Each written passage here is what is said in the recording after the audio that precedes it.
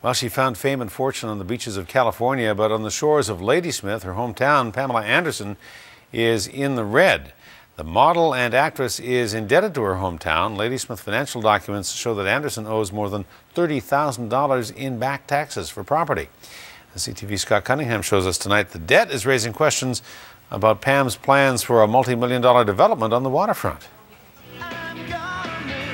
Jogs along the beach made her a household name. Fame and fortune for a girl from Ladysmith. Who's the most famous person ever to come from Ladysmith? I would have to say probably Pamela Anderson. That blonde lady. Pamela. I'd say Pamela Anderson. Famous for her beach body, at home this was once her biggest claim to fame. In 2008, the star announced she would build a multi-million-dollar development on her grandmother's waterfront land. We talked before she passed, and she really wanted this to happen, and we've been able to keep a lot of the trees, and I think it's going to be better for Ladysmith. More than 4 years later, no sign of progress. The property is still empty, and now whatever progress was planned is in question. Town documents show Pam hasn't been paying her property tax. I think it is a little bizarre. With her million, she should be able to pay it. She's pretty rich, isn't she? If she's got all that money, why didn't she pay the small town she came from?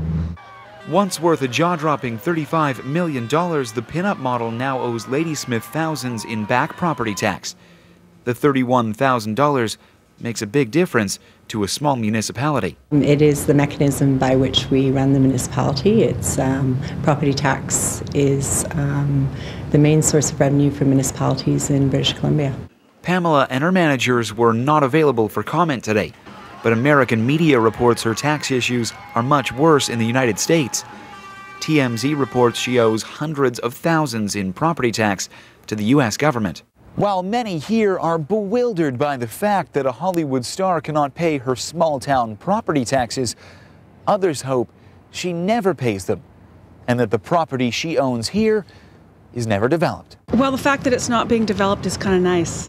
The reason for her lack of payment is a mystery, but Pamela Anderson and her financial team have time. The town won't take control of the land for a tax sale until September of next year. Scott Cunningham, CTV News, Ladysmith.